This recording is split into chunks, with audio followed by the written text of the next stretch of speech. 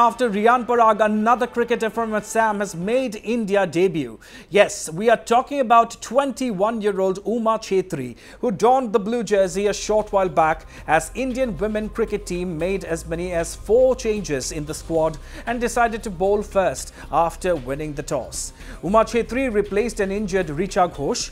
Ghosh was ruled out due to a head injury while attempting a catch in the series opener 2 nights ago.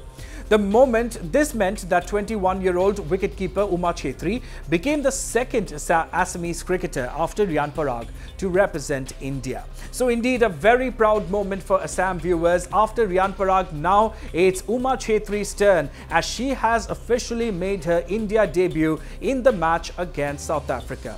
Of course, she got her chance after Richa Ghosh was ruled out from the tournament due to a head injury, and this has paved the way for Uma Chetry to replace her and come in as the wicketkeeper for the rest of the tournament.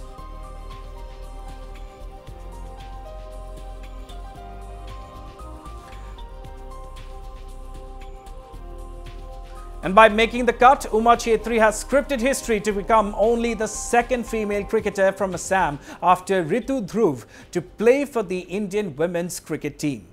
Chetry, who comes from a small village in the Golaghat district of Assam, is the first female cricketer from Assam to have been selected for the Indian Test squad.